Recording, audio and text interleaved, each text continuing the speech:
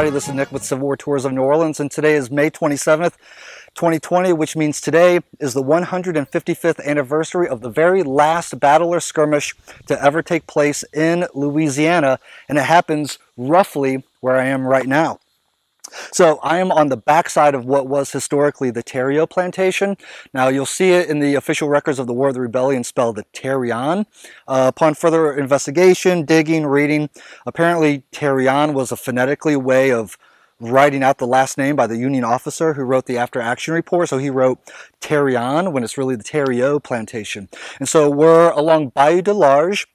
We're about 12 miles down from Houma, so we're in Terrebonne Parish. And on May 27th, 1865, so Robert E. Lee surrenders on April 9th, 1865. It's May 27th, and there's still Civil War activity taking place in Louisiana. And the very last engagement of the American Civil War in Louisiana takes place somewhere where I am right now. So it's vague. Now, this last action that takes place in Louisiana is going to be between United States cavalry and a little band of guerrilla fighters, or were they detached cavalry? We don't quite know. All right, so the commanding officer of this little band of Confederate cavalry, his name was Omar Boudreaux. Omar Boudreaux was a member of Company C, 7th Louisiana Cavalry. And sometime in September of 1864, he and a few other men from Company C were on either detached service or maybe they went AWOL. Again, we're not quite certain. But we do know that Boudreaux is the leader of a band of basically renegade cavalrymen. So again, are they absent without leave? Are they on furlough? Were they guerrilla fighters? History isn't certain about exactly what their designation is, but Boudreaux and his little band are going to terrorize the southern Lafourche district and then also Terrebonne Parish from September of 64 until May of 1865. Now, 3 weeks before this last skirmish that takes place here on the backside of the Theriot plantation, Boudreaux and 5 of his men capture 2 United States colored troops. One of the colored troops, his name was Andrew Jackson. The second colored troop, we do not know his name. Now, Boudreaux and his men were picking blackberries when the 2 Union soldiers tried to make their escape. Andrew Jackson, the Union colored troop, he gets shot in the back. Now, he's not killed, he's mortally wounded. Boudreaux comes up, notices that he's still in pain, he's still alive, and Boudreaux just basically executes Andrew Jackson, a United States colored troop. All right, so for this, the United States Cavalry is going to send out a patrol or a party, and they're going to look for Boudreaux and his little band of cavalrymen that are patrolling all around the Lafourche and Terrebonne areas.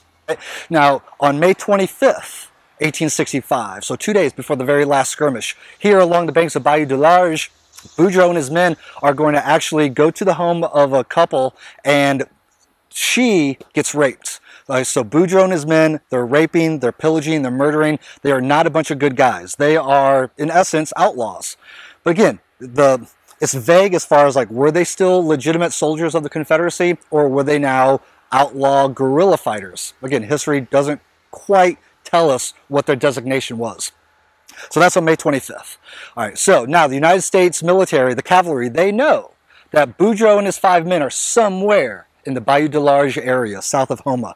And it's on May 27th, 1865, that here, behind the Theriot plantation, Boudreaux and his men are surprised by a little band of United States cavalry. The cavalry pounces, charges down upon Boudreaux's camp. His men don't even have time to get dressed. So they are just taking to the woods. Now, Boudreaux gets wounded. Now, the United States Cavalry, they think that Boudreaux is mortally wounded. And in the after-action report, they talk about how Boudreaux, last time we saw him, he was still breathing, but he shouldn't give us any more trouble. So in essence, they thought that Boudreaux was going to die out here on the backside of the Theriot plantation. Boudreaux survives. And on June 1st, 1865, Omar Boudreaux goes up into Thibodaux and turns himself in. And then this becomes a long court battle. President Johnson even gets involved on whether or not we should pardon Boudreaux, should we hang him for murder. In the end, Boudreaux gets a life sentence, so he avoids the hangman's noose. Now, there are other Confederate guerrilla bands in Terrebonne Parish in May of 1865, but there's no skirmishing. The Union doesn't ever find them. So it is here, behind the Terrio Plantation on the banks of Bayou Dularge, about 12 miles south of Houma, that 155 years ago today, in this general area, the very last skirmish of the American Civil War takes place in Louisiana. It happens right here. And it also just happens to be on the same day that the skirmish happens in Missouri. So this skirmish in Missouri and the skirmish here at the Terrio Plantation are also going to be the last skirmishes of the American Civil War. And it happens right here in Terrebonne Parish along the banks of Bayou Dularge.